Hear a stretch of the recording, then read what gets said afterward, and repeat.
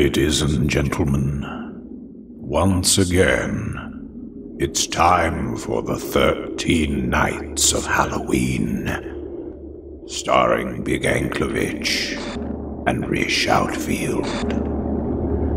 Hi everybody, this is Big Anklovich. And this is Rish Outfield. And you are back for another installment of the 13 Nights of Halloween. That's right. How's it been going for you, man? It's been going well. I've managed to avoid all of the masked killers so far. And I'm hoping to make it all the way through this entire marathon. You know, I hope to finish first, I guess, instead of Jason or Michael Myers getting to me.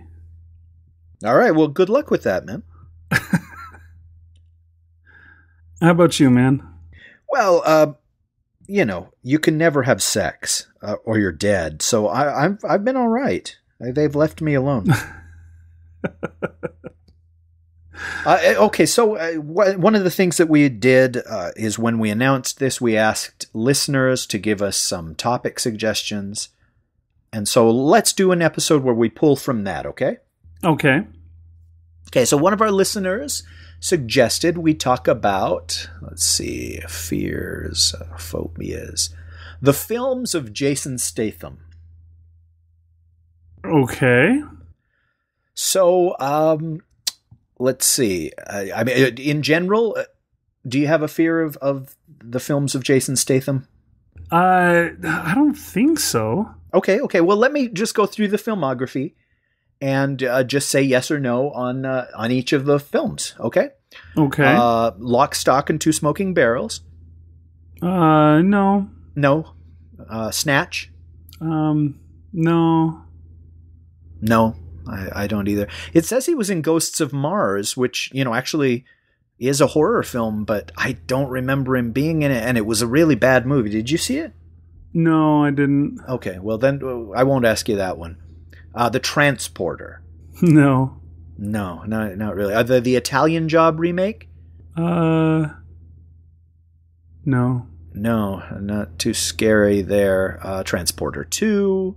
No. Revolver. That was a good Beatles album. Yes, but a really, really crappy movie. That was the Kabbalah movie. But was it scary? No. No. Crank. Ooh. No. No. Yeah, for me either. This is starting to get repetitive here. The Bank Job. Is that a sequel to the Italian Job, but smaller? Maybe. I don't think so. No, I don't think so. Transporter 3. There's a Transporter 3? Yeah. No. But Crank 2? Oh, Crank 2. No. Well, did you see Crank 2? No, I didn't see Crank 2. Okay. Well, did you see Crank 1? No, I didn't see Crank 1. I mean, this is going to sound like a stupid question, but have you ever seen a Jason Statham movie? I don't think I have. Oh. Okay, well then maybe I shouldn't bother to go through the... I'm not sure that the guy in the forums understood what we were going for here. I mean, like, he was in the Expendables movies. He was in that movie with Jennifer Lopez.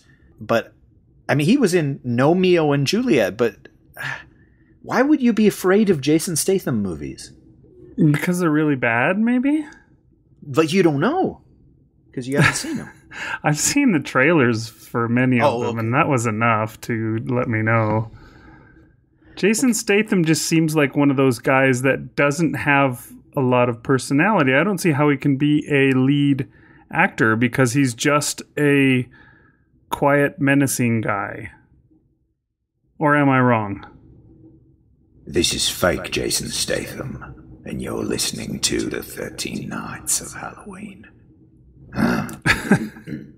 I apologize, man. I shouldn't have pulled this question. I should have looked more carefully before I chose it.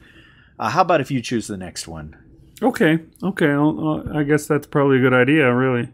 Yeah, sorry, guys. You just saw movies and went for it. Yeah, I kind of like Jason Statham myself, but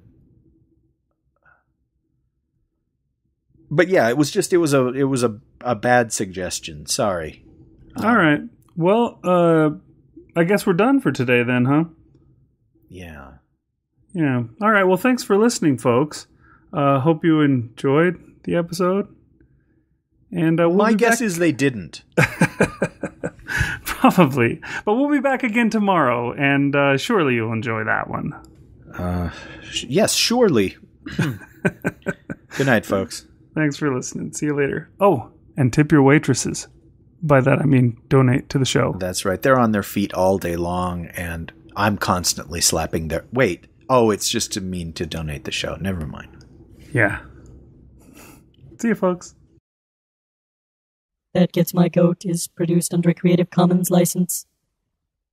Why am I telling you this?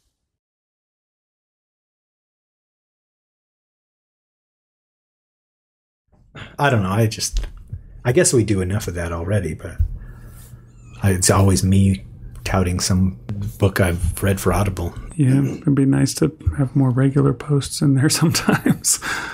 We haven't got many of those on our blog anymore. What? But like what? About what? I don't know. Just the other day we were talking and... Well, we can do that. You keep up on your family post. Genital mutilation we talked about, and I just thought that's an interesting subject. That really got me thinking about genital mutilation. All right, folks, I'm going to tell you all about my thoughts. Well, then we've got a topic for tomorrow's blog post. I think it would be a blast. Like I wrote one just the other day about, and I guess we'll have to cut this out, but I was editing Office Visit.